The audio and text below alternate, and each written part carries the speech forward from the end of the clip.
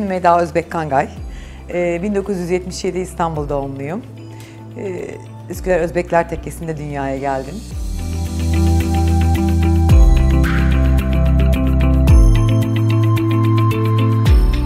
Ebru teknemiz. Ebru teknesi dediğimiz malzememiz bu malzeme ve çeşitli boyutlarda olan Ebru teknelerimizi kullanarak biz Ebru sanatını icra ediyoruz.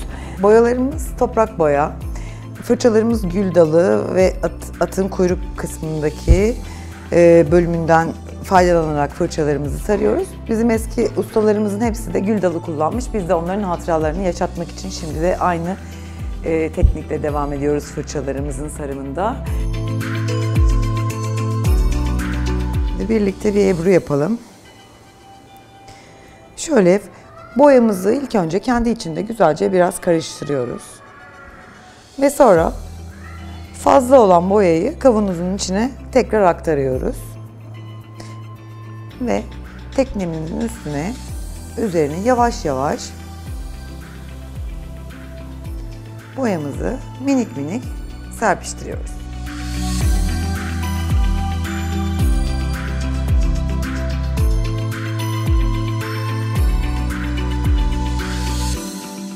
Sanatta bizim kendimizi ifade etme yollarımızdan bir tanesi.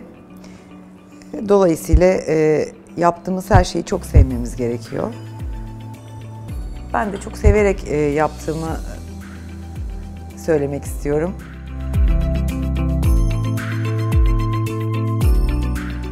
Ne yaparsak hani sevgiyle mutlaka dokunmamız gerekiyor teknemize, fırçalarımıza. Çünkü nasıl dokunuyorsak fırçamıza oradan ona aktarılıyor. Onun akış oluyor tekneye.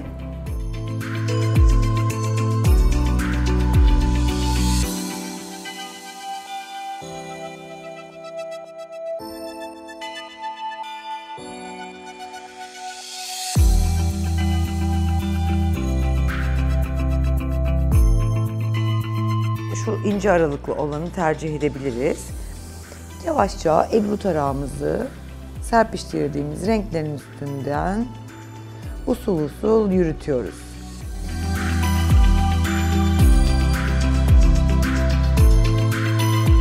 Şimdi Ebru'muzu kağıdımıza alabiliriz. Ben hemen bir kağıt getireceğim.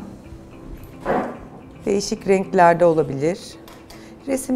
Resim kağıdı gibi kağıtlar tercih edebiliriz. El yapımı kağıtlar tercih edebiliriz. İpek asitsiz el yapımı kağıtlar da olabilir. Yavaşça Ebru'muzu kaldırıyoruz. Bu şekilde kaldırdıktan sonra teknemizin kenarına sıyırarak yavaşça Ebru'muzu alabiliyoruz. Şöyle gösterebiliriz tarakla Ebru'muzu.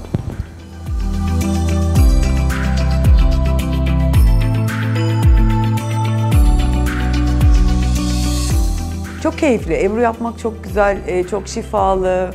Bir yol, bir yolculuk. Severseniz hayatınıza kattığınız zaman inanılmaz keyifle yaptığınız bir sanat dalı.